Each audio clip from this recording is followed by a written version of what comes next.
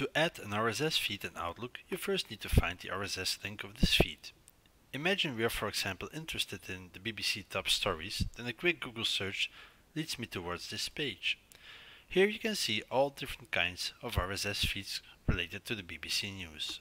If I click on the top stories link, it will show me the page with all the titles of the top stories. What you need to do is you need to copy this URL. Once you have the URL copied, you take it into Outlook, and you do this by clicking on the right mouse button on RSS feeds. You press add a new RSS feed and you paste the link. In the pop-up window which opens, you click on Advanced. Here you can give your feed a name.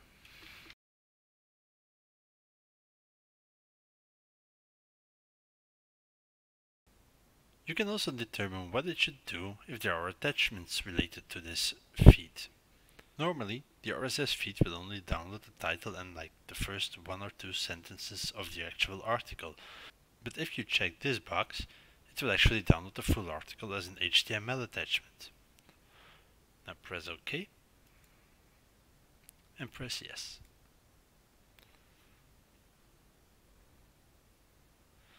Outlook immediately starts downloading the RSS feed. If you click on one of these, you will see one or two sentences as an explanation and a link to the actual article on the BBC website.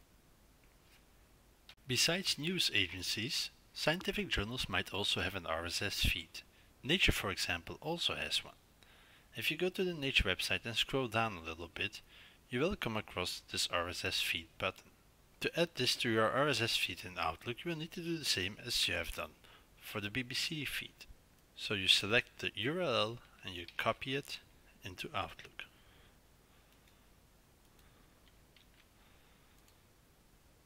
Again, you give it a name, you allow it to download the full article, and you press OK.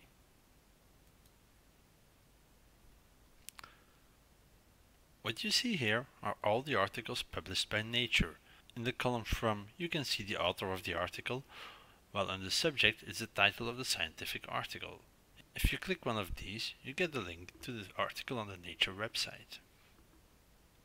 Another small tip is that many search engines allow you to make an RSS feed of searches you have done. If you're, for example, a medical doctor and you're interested in staying up to date about certain articles related to, let's say, Alzheimer's disease, PubMed allows you to create an RSS feed for this search.